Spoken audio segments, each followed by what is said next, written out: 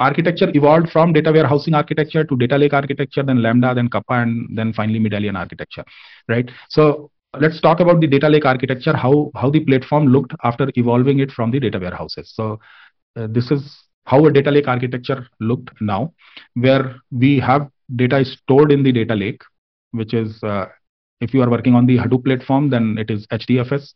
If you are working on the cloud platform, you are building your data lake architecture on the cloud platform, then it could be Amazon S3 or Azure Blob or Google Cloud.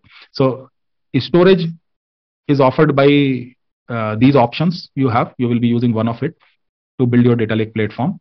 And then on top of it, for doing all the data transformation, data processing, and all that, we currently use two options, Hive and Apache Spark. If you are using on-premise, you are building on-premise data lake architecture, most likely you will be using Hive and Spark or both. You have both the options. But if you are going on to the cloud platform, then most likely Spark is the ruler there. Hive is very tiny, but you have both the options there also. On the cloud platform also, Hive and Spark both exist, but mostly on the cloud platform, it is driven by Spark. We still keep data warehouse there, a tiny data warehouse or a relational database there for offering JDBC, ODBC connectivity for the data consumers.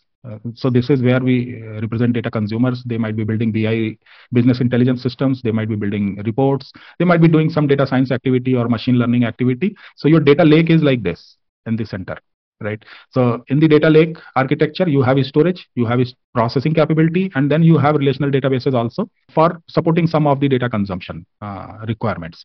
Some of the data consumption requirements are supported directly from the data lake. And this supports all three types of data, semi-structured, semi-structured, and unstructured. So this is how data lake architecture is currently looks like.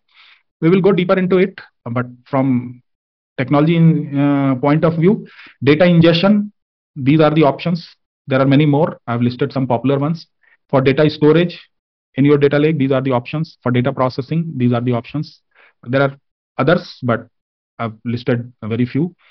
And for data consumption, these are the types of interfaces supported for data consumption. You can build a search index, you can offer it through JDBC, ODBC connectivity, you can offer file download, you can offer REST API, or you can support data scientists. So that's how data lake architecture looks.